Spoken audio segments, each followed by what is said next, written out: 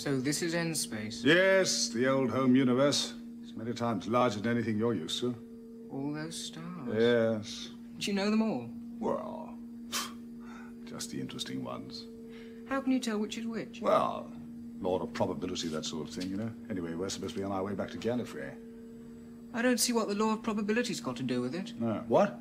Adric, I give you a privileged insight into the mystery of time. Yes? Yes. Open your mind to adventures beyond imagining. Yes? Yes. And you criticize my logic. No.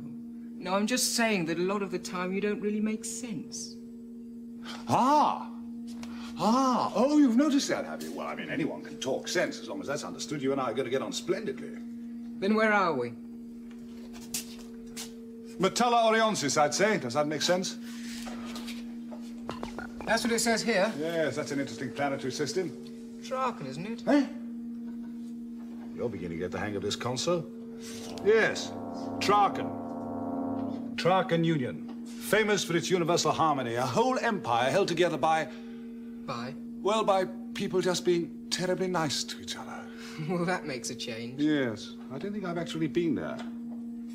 Just know it by repute, so I'll tell you all about it sometime. Well, you won't have to.